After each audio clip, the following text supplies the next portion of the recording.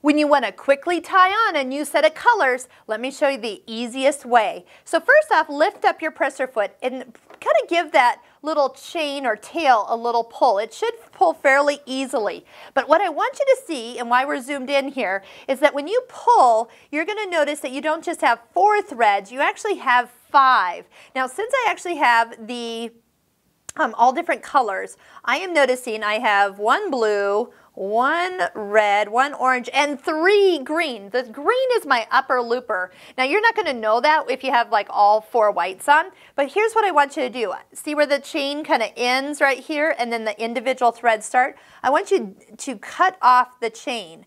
That means that these threads are now individual. We're going to pull on one of those greens that have, since there's 3 of them, one of them is for real and 2 of them are fake.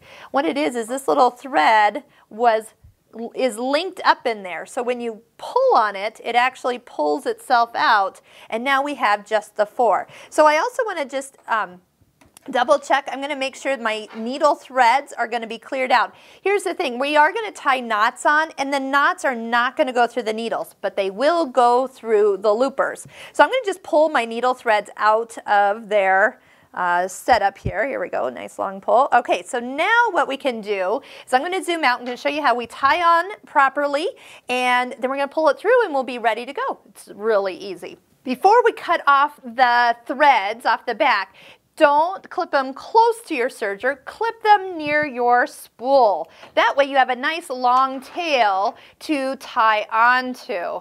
Believe me, one little clip here and you'll realize why that's not a good thing. Okay, so I'm going to just put on a couple new colors here. Doesn't really matter the order, just because we're just going to do it. So you can see how fast it is. So if your serger is threaded for white, all 4 whites, and you need to kind of put on 4 darks, it's really not that hard. It just takes, just pull out your colors, clip your threads, tie them on. Okay, so what kind of knot am I tying? I'm tying an overhand knot.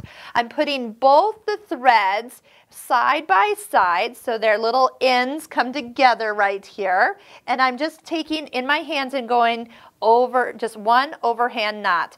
That knot, kind of like a balloon knot, is all you need to hold that in place. Now when we go to pull it through with your presser foot up, it's really going to be fairly easy to pull through, but what I'm going to do is pull them through individually so I can see the knots traveling correctly. Okay, so we're going to open up the door here, pulling them from the back side, and as we go through, we can just pull one through, and we can pull our needles through.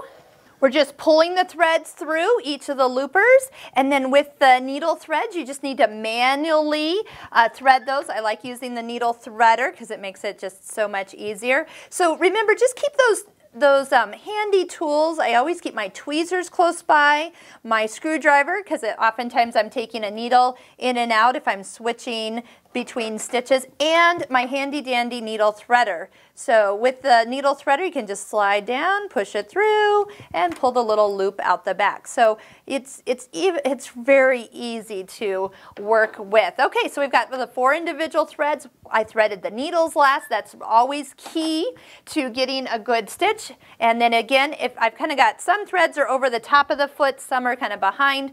If you want to slide some fabric all the way underneath that foot, just to kind of make sure that that first stitch gets nicely taken, and away we go. I'm on a 4 thread overlock. That's stitch number 3, and then we're ready to go. So changing threads is a breeze once you do this a couple times.